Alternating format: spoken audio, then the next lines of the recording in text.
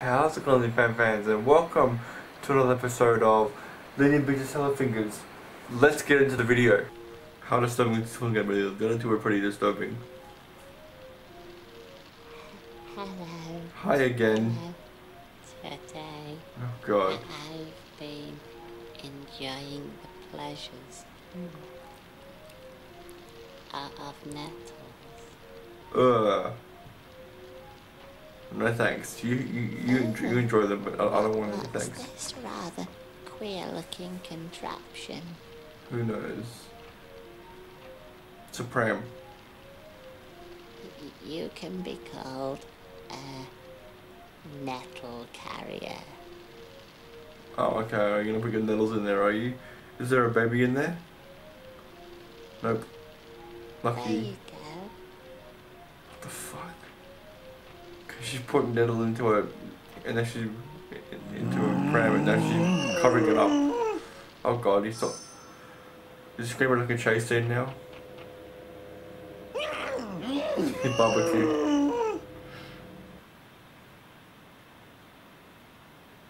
What the freak? Where's the sound?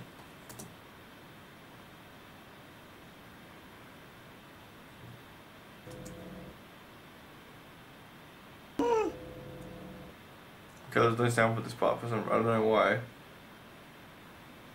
Maybe this was like an edit mistake, I'm not sure.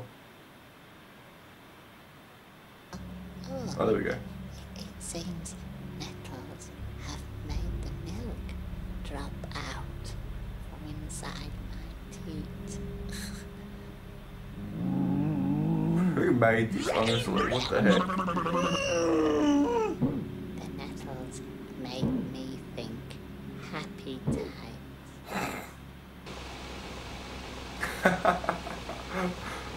And the hairdress, that's hilarious.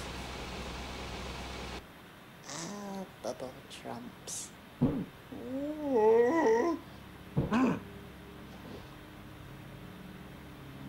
Oh, hello. You've picked a rather late hour to be visiting me. Have you got a name? His name's Barbecue. I think you're called Milford Cubicle. Well, why don't you come in? Okay. You can have I wouldn't recommend going in with that woman, she's and crazy. rest those weary legs. Oh, I guess it's not a woman because she's got nipples. I'll give you a little So no, hand it's a man. if you're feeling rather fatigued. Milford Cubicle. It is that comfortable. Oh, his name's Harry. The hell? God, are you gonna jump scare me now? Nope. Just playing a flute. There's a guy hanging, but you know, no big deal.